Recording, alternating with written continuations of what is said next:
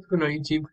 I just wanted to make a super quick tutorial to show you how you can use data validation in conditional formatting, so that way whenever you select buttons, cells appear to show and not show. So you can see when I select good, this shows to be good. When I select bad, this shows to be bad. So going into a new tab, I'm going to replicate this by first typing good, one cell, and bad, another cell. Next is to go to developer. If you don't have the developer tab set up, I'm going to show you how to install it using with a link in the description. That's it to video. But to go to the developer tab, insert form controls, then you're going to want to do the option button, and you're going to want two option buttons. By the way, just in case you didn't catch that, the option button is this button right here. I just paused it for a second to change it from good to good and bad for the option button. But as you can see, that we now have buttons in this Excel sheet. So the next step is to right click, go to format control, and link this to a cell, which you're going to use F4 as an example.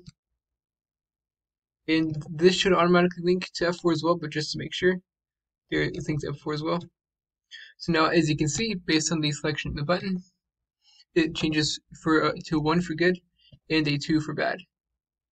So next is to do some default formatting for these cells. So Alt-H-AC, then just Control-B.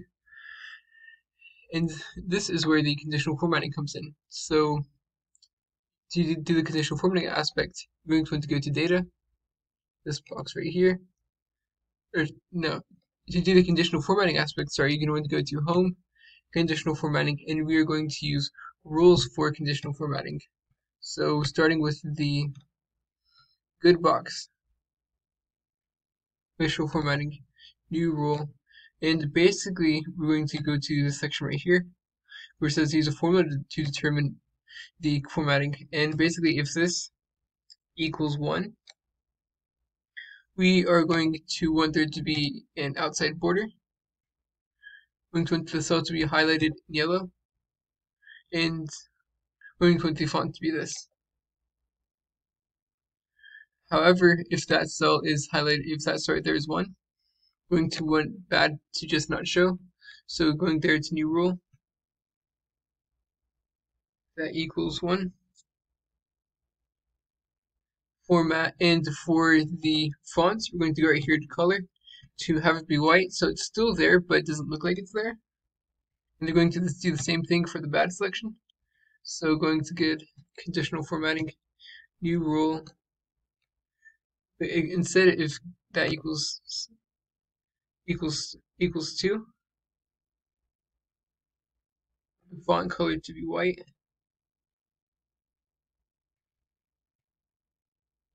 And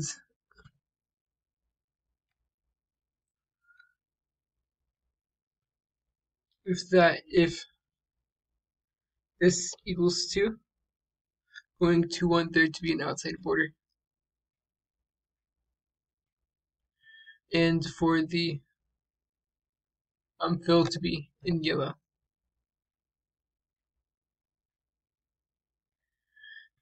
And now you can see the fills appear and disappear. But to clean this up a little bit more, we are going to change this to be a white fill. So now the number doesn't appear there.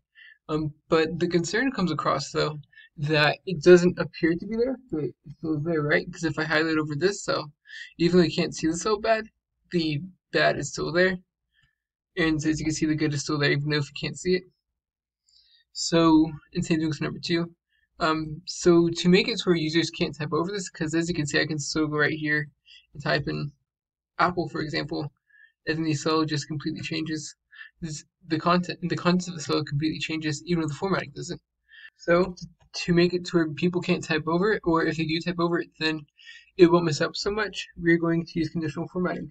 So right here, where you can see there's the number, we're going to go to conditional formatting, where we're going to go to data validation.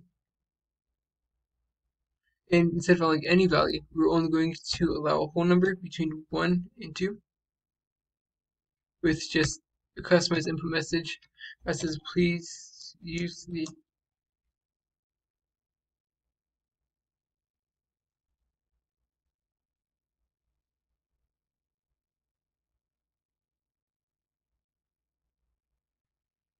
So now if someone types into the cell, let's just say they type into 3, they'll get a pop-up message that says only allows 1 and 2. Same thing for these, except for data validation, we're going to use decimal between 0.001. So that way someone has to type in, so that way if someone tell yes you cancel type over this to an extent, we have to type like 0.1234. I mean, then just some numbers to type over these. It's not foolproof, but it is for a lot of situations. So that way, if you can just type in like number 3, then you get the data validation error or pretty much anything. And it will revert to being what you initially had in there. So I hope that this was helpful. Please like, subscribe, comment. Let me know if you have any other questions, and have a good one.